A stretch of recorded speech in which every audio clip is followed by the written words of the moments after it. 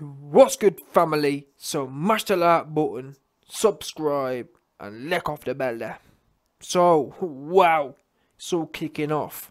Now, my loyal dons who follow the channel, you'll probably know that I haven't actually covered the fact that Alvarez and Plant have finally got their fight locked in for November, I believe. So that's congratulations to them. However, today's news, we've had to briskly get over them pleasantries because Caleb Plant is super duper mouthy right now. He's kicking off because Canelo Alvarez's training partner, a cat called, I've never heard of him, but a cat called Oscar Valdez, failed a PED test. He tested positive for a weight loss supplement called phentermine before his fight with a don called Robson Consecao. Now, again, I don't know these cats, but what we do know is your man's Caleb Plant has been going all the way off and essentially been implicating Canelo Alvarez. Now, again, where does Alvarez fit in this? Well, we know Eddie Reynoso is Alvarez's trainer, and unfortunately, Eddie Reynoso also trains Oscar Valdez. So your man's Caleb Plant has dragged Canelo Alvarez into the fray because of that link, because Valdez is Alvarez's stablemate. However, I'm going to get to the quotes of what Caleb Plant said because it's important, but you might need to know that he hasn't left it there. He hasn't left it as a mere mild link. Caleb Plant has also gone back through history and has aired out the allegations and positive tests from Canelo Alvarez's past. So trust me, Caleb Plant has gone all the way off. Check these comments. He said the following: "It's a damn shame." This is obviously, by the way, these are the comments from Caleb Plant. He said, "It's a damn shame. Some people want to be great so bad that they cheat. And then there are people who want to be great so bad they don't cheat. Doing that isn't confidence, it's fear. All of a sudden, we got chumps at home with their feet kicked up on their couch, sipping on Modelo, who overnight know exactly what this drug and that drug does, but can't even pronounce the drug. Nah, Eddie Reynoso and Alvarez deserve BITCH of the year. All of them are suspect. Middle finger emoji. Everything out of that camp is intentional. They have the knowledge and experience to know better, and the resources to have the best of the best in whatever they want. But yet they say tacos and a random piece of meat or some green tea is the reason.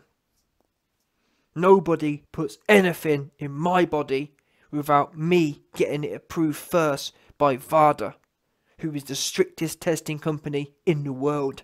At this level, and with everything that's at stake and at risk, why would I let somebody else play with my name? Shaking my damn head. So after everything a fighter works for and sacrifices, you're just going to let someone tell you to take something, and you're just going to take it and not even be concerned that they may be flushing all you've accomplished down the drain. Because at the end of the day, I mean, has a name even been mentioned of who might have given Valdez, Canelo Alvarez's training partner, the alleged herbal tea? Nope. The only name that's coming out is the one who took it. So why let someone put you in that position? If you really start asking yourself these questions and really start unpackaging all this question by question, does it really add up? Does it really make sense? F no. This sport has no place for cheaters. You mean to tell me that Alvarez has made over $100 million and lives in San Diego, but you ate some next bookie tacos, or a steak at some random looking ass taco stand in Mexico, or some random ass steak, and just doing that once gave you them mad high levels of clenbuterol. Get the F-U-C-K out of here. People don't take this stuff out of confidence. They take it out of scariness and fear. They don't want to let their nuts hang, so they take that ish that'll make them shrink. Wow. I said what I said and I stand by it. So F whoever doesn't like it. The people in the sport know what's up, but the ones who don't speak up are the same ones who cheat, just like them. It almost seems frowned upon to even speak up on this stuff in boxing. But I don't give a sweet F-U-C-K. There's a whole other world out there when it comes to banned substances that people in the fight game don't want to speak up about. But I could care less. There's no room for it. Boom. So you just heard there from your mans, Caleb Plant, giving an... I haven't seen a speech like that. That was some gladiatorial speech. 100% confirmed. Some Russell Crowe type speech. Now, listen. This channel wasn't around when Alvarez went through his clenbuterol stuff. So, and to be honest, again, because I wasn't covering USA boxing at that point in time, I haven't really got an opinion on it. I don't know the ins and outs of it. Who knows? That said, what we know is not every fighter tests positive, if that makes sense. And I do have to agree with Caleb Plant to some degree, in as much as when you have that kind of camp here, when you have a Canelo Alvarez kind of camp, there is to an extent no excuses. However, if you know me, I always like to give people one chance, especially in this area. Why? I mean, yes, Alvarez is worth $100 million, but ultimately, he came from pure poverty. Now, why is that relevant? Well, we're talking about mentalities here. Canelo Alvarez will have been growing up going to random taco stores and random wherevers, and I'm sure he still visits his hometown and whatnot. I'm sure he still visits the local people in the local shops. So how do we know that once poor dude, that once poor man and poor boy, despite being worth $100 million now, that doesn't change your culture? Well, it shouldn't do, unless you end up being brand new. But in the main, or at least initially, you don't just become brand new and completely different overnight. So who's to say that young ghetto or young lower class kid didn't just go back to the hood and got caught out? Because we do know, especially, for example, if you're going to Michelin star restaurants, they're going to be getting the finest cuts of meat.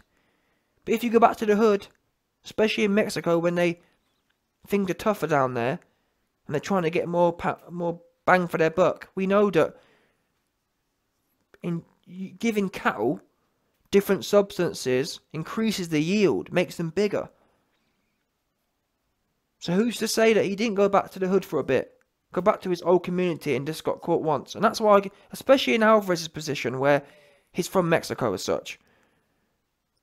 In the UK, there's regulations and standards. So if you're poor in London, you're poor in London. Tesco's is Tesco's kind of thing.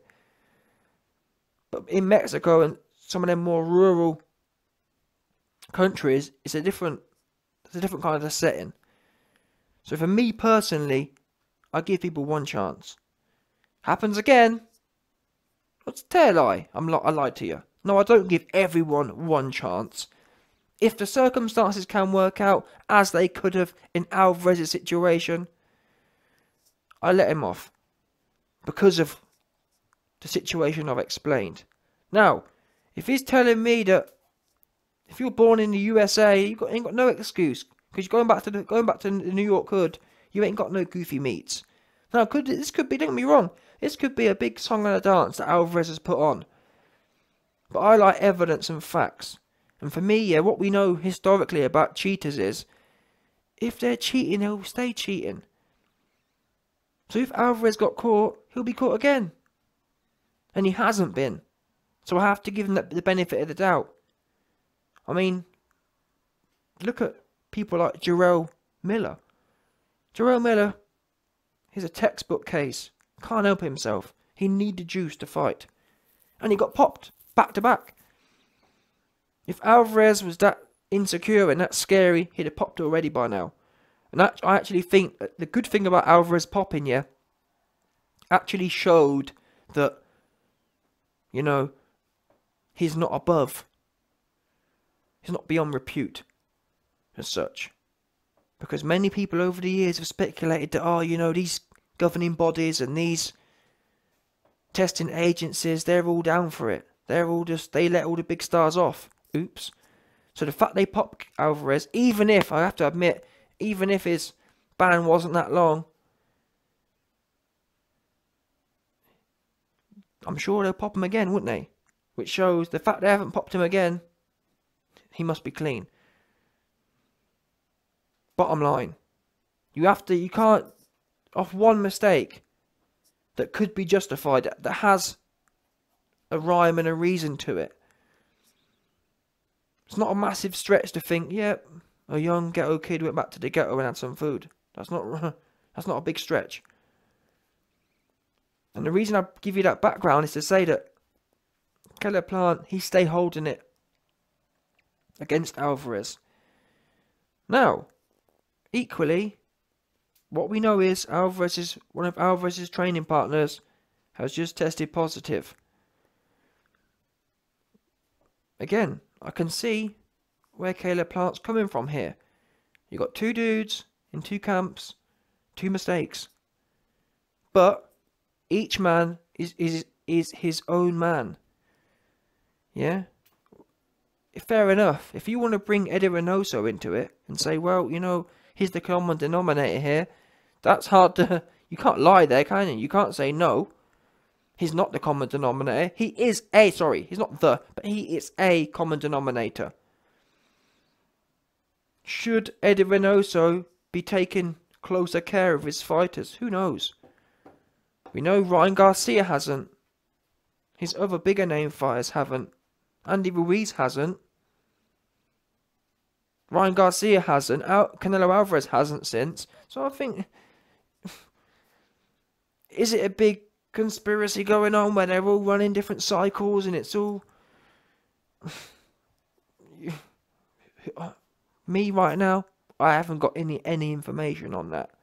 So, Caleb Plant, if you've got some information you want to release, you sit there talking about, oh, you know, we all know that boxing insiders know this, boxing insiders know that.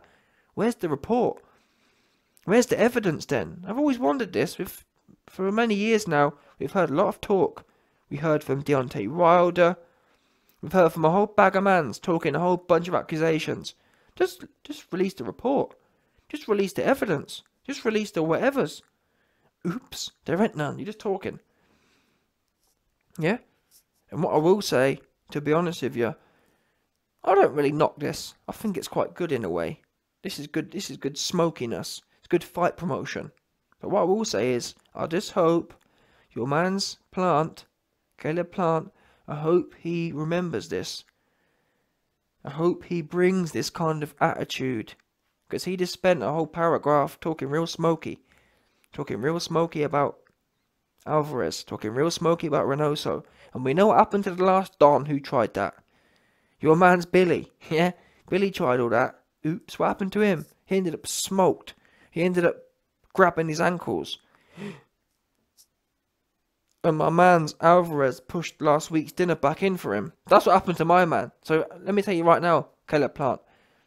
If you don't enjoy having your week before's dinner being pushed back in, yeah? If you don't enjoy that, if you don't enjoy last week's dinner being pushed in to meet this week's dinner. Yeah.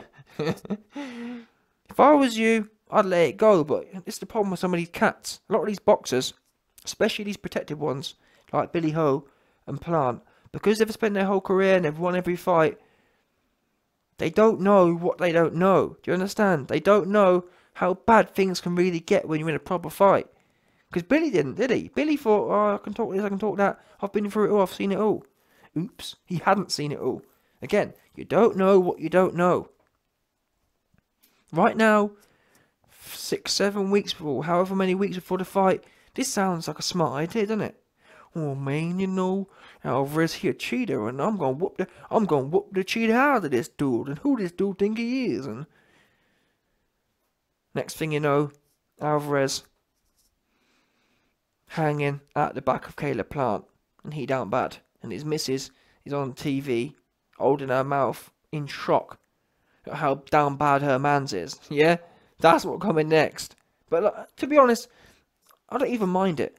Listen, Caleb, if you're able to carry on this kind of energy whilst Alvarez is hanging at your backside, I don't mind that. But what I don't want to see is, I don't want to see Canelo Alvarez start applying pressure and you fold.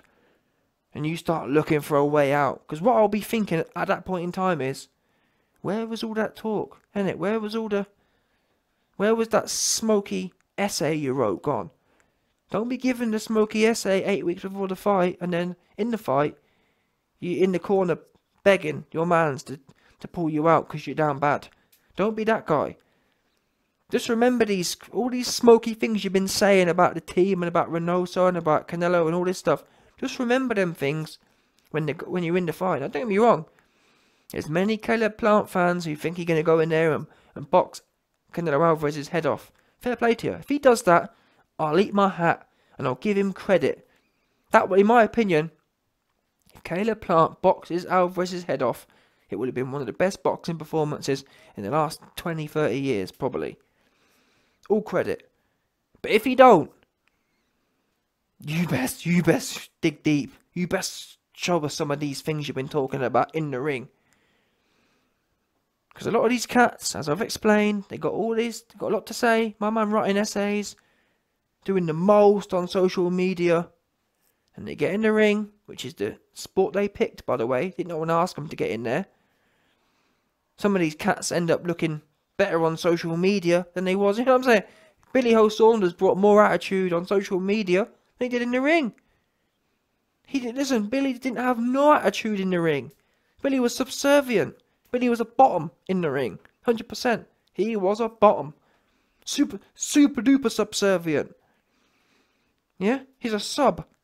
Billy was a sub in the ring. A sub bottom. That was your man's Billy. Yeah? 100%. So whatever you do, Caleb Plant, don't go out like Billy Ho Saunders. Don't be giving it this whole, oh no, I'm not a sub, I'm a dom. Yeah, this is the problem, you see. A lot of these dudes, a lot of these social media cats, they grew up on social media where everyone, I'm alpha, I'm dom. But really, they beta, and they subs, and they bottoms. It's a fact. Not everyone could be a top. Yeah? Not everyone could be an alpha. What we know is we're going to find out in 6, 8 weeks. Who's going to make the bottom out of who? Who's going to make the sub out of who?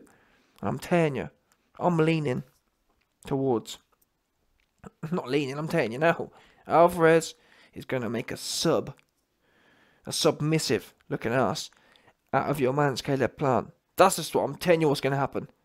But all I ask is that your man's Caleb, just show us some of these things. I want you to be in the ring saying, come on, go in. You know what I'm saying? When he starts giving it to you, when Alvarez starts riding the back legs off you, I want you to be in there tucking up and digging back and saying, come on, you big Jew head. Yeah? Don't be shriveling in the corner. Wilting, begging, chewing people's ears off to get out of the ring. Don't be doing that. Yeah?